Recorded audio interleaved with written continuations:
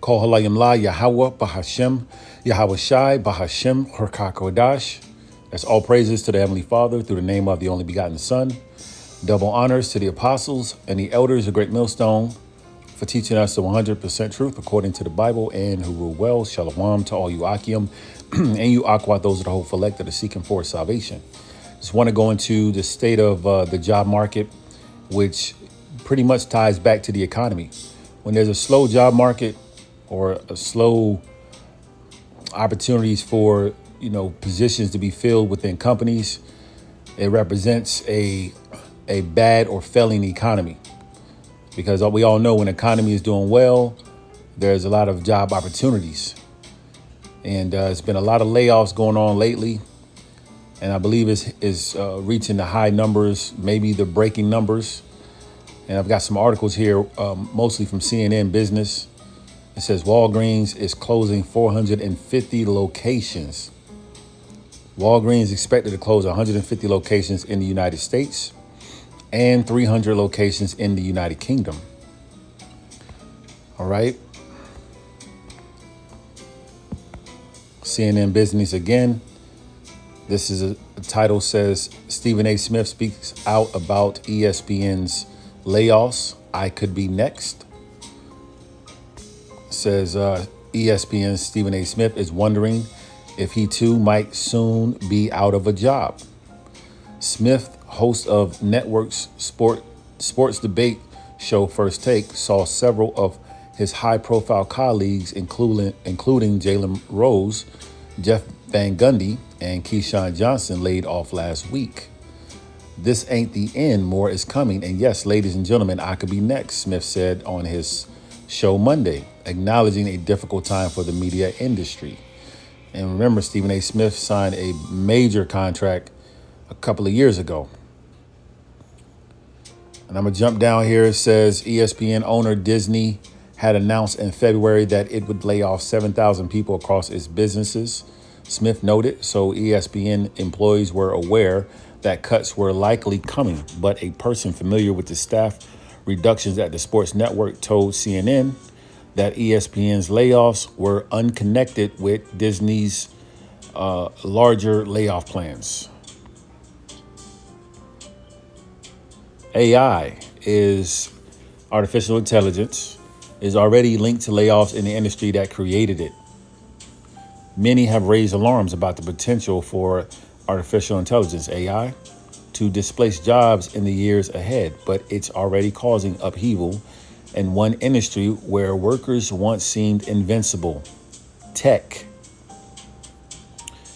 A small but growing number of tech firms have cited AI as a reason for laying off workers and rethinking new hires in recent months as Silicon Valley races to adapt to rapid advances in the technology being developed in its own backyard.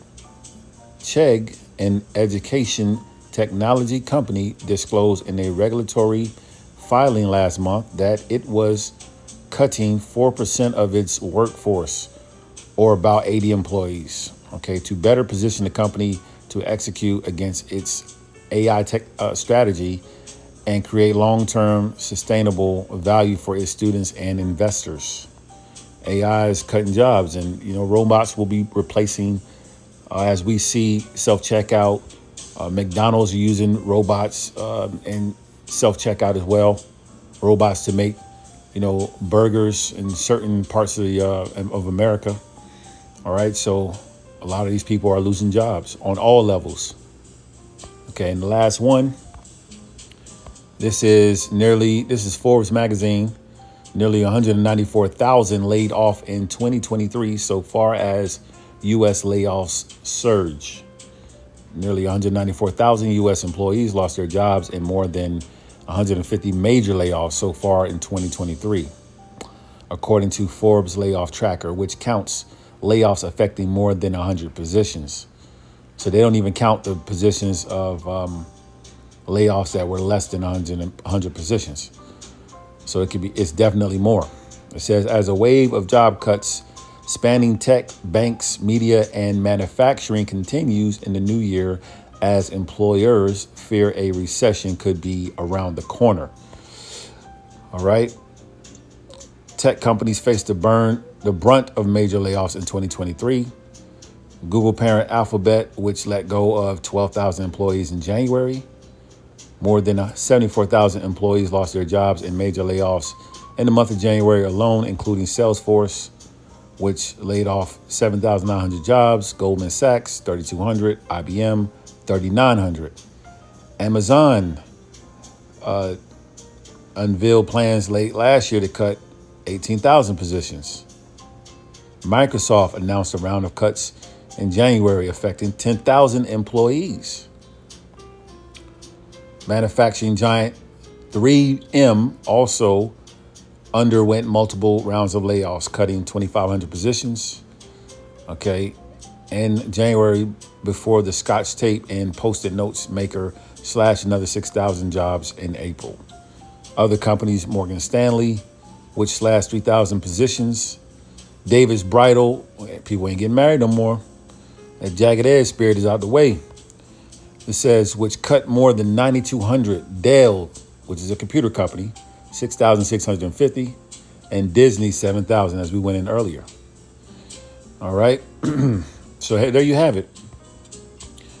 Second Ezra 8:50. For many great miseries shall be done to them that in the latter time shall dwell in the world, because they have walked in great pride. The Lord is slashing job positions at every level. You have college graduates who are graduating miserable, owing all of this debt from going to college, which is a waste of time, focusing on a specific industry or major, such as, for example, computer science. Technology, just to only realize that their job is being replaced by AI, or there's no job opportunities in that particular field. So people are miserable. This is we're living in a day and time where a lot of people are staying home with their parents. They're not able to move out. You got people moving back in with their parents, and they're in their 40s, So great miseries are happening. People are trying to figure out how they're going to make ends meet. People are working 2-3 jobs, 80 hours a week. All right. Because these are the times, you're in the latter time of this wicked rulership. And the Lord is putting hell on everyone across the board, man. Okay. On all levels, from white collar, blue collar, rich, poor, you name it. Okay. Because of their great pride. Now, when you read Ecclesiastes 12:3, it says, in the day when the keepers of the house shall tremble, and the strong men shall bow themselves, and those keepers represents the watchers, like the economists, okay, who are watching the economy and reporting back to the elites.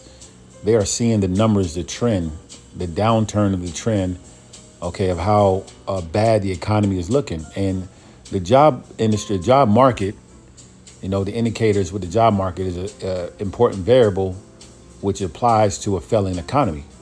So they see the down spiral of the job market and they're trembling, right?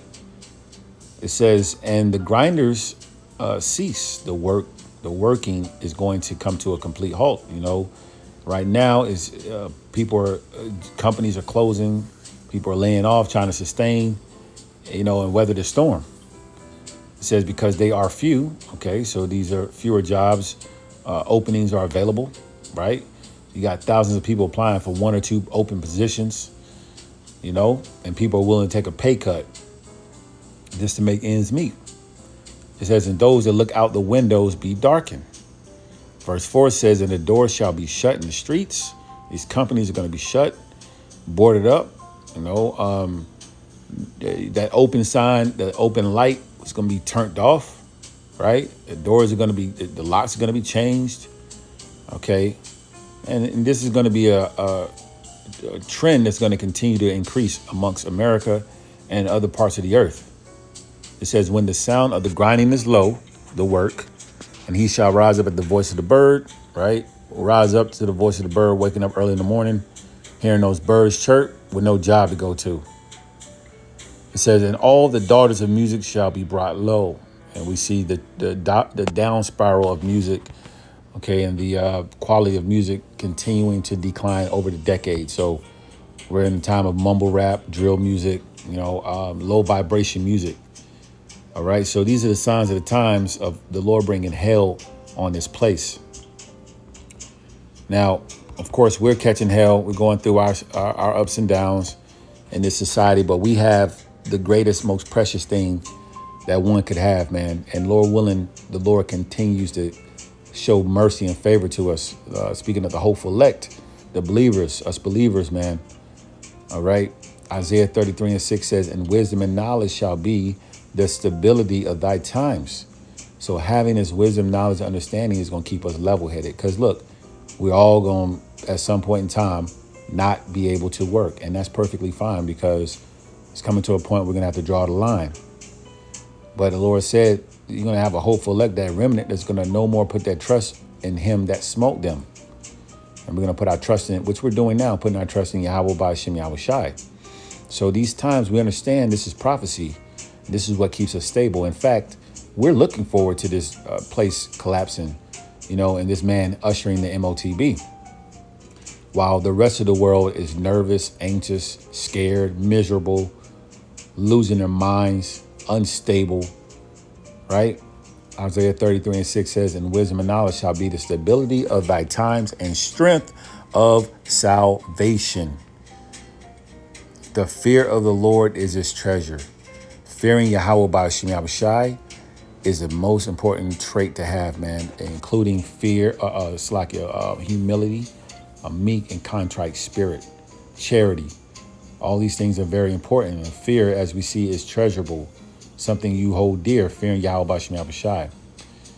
So we're living in some precious times, and the Lord is going to provide for us as we see that the squeeze is getting tighter, okay, on this place. Okay, while these people are, they have no clue what to do, right? Proverbs 22:3 says, a prudent man foreseeth the evil and hideth himself.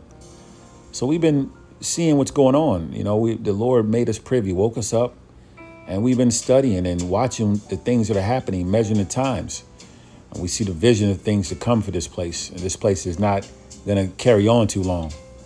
We see the evil is here. We see the evils as a snowball effect of increase. And we hiding ourselves in this truth, in this word. This is the only protection. This is the refuge that we run to, just like we had a refuge in ancient times. It's in the law. We had a place of refuge for protection. Lord gave us a place of refuge in these times, and that's his word. All right, that wise man sees that, okay, sees the evil coming, and he's hauling ass, getting his house in order, hiding in this truth, in this word. But the simple pass on and are punished. Yeah, 4th of July, which is another heathen custom that we're not supposed to be involved in. The celebration of the independence of America, winning its independence or whatever from Great Britain. We were slaves, all right? We're not supposed to be, scripture say, learn not the ways of the heathen. But what was our people doing? Outside popping firecrackers, cooking on a grill. Now, is there anything wrong with cooking on a grill? No, you don't do it in the name of a heathen custom. So this is the mindset of the majority of our people. And what's going to happen? They're going to die, at least they repent. So we're living in some great times, man. Scary, but great times. As we encourage our people, we say, Acts 3:19, repent ye therefore and be converted. Did not John the Baptist and Yahweh Shai also say, repent for the kingdom is at hand? The kingdom is nigh. So we're at the doors of the return of Yahweh Shai and the angels. All right, which Yahweh Shai is going to usher in and establish the everlasting kingdom very soon. And all of Israel would not be saved on this side, only the elect, those that believe and those that are hiding themselves. So we continue to warn our people to ask for forgiveness, acknowledge their sins, and change. We have to change and, rehearse the righteous acts, call on the true names, Yahweh by Shem Yahweh Shai. It says that your sins may be blotted out. Right? We want our sins marked out, erased.